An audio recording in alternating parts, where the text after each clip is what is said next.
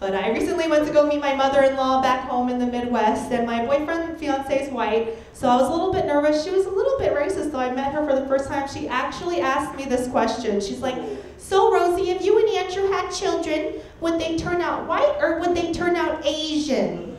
I'm like, they would be mixed. They'd be mixed. She's like, okay.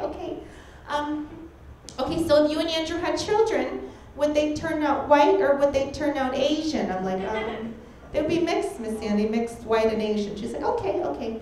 Obviously, you didn't understand my question. If you and Andrew had children, okay, would they turn out white or would they turn out Asian? I'm like, if you keep asking me these questions, they're going to turn out black, all right? Because I will bring home Tiger Woods Jr. just to piss you off.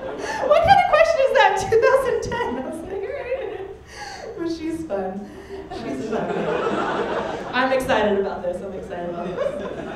No, I do that joke because I had when I was single, I had a lot of brothers that would follow me around. They liked me. I don't know why. I have no butt. I don't know if you guys can see this.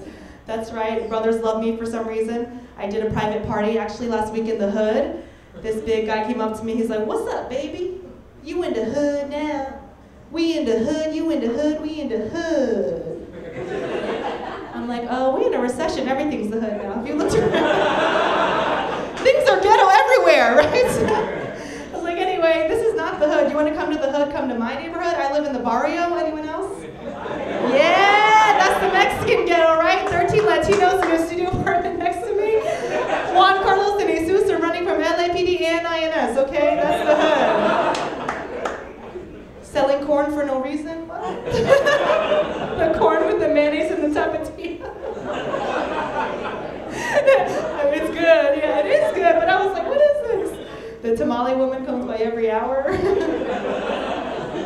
didn't know about the tamale woman, all right? I thought she was looking for some girl named Tamale. Tamale!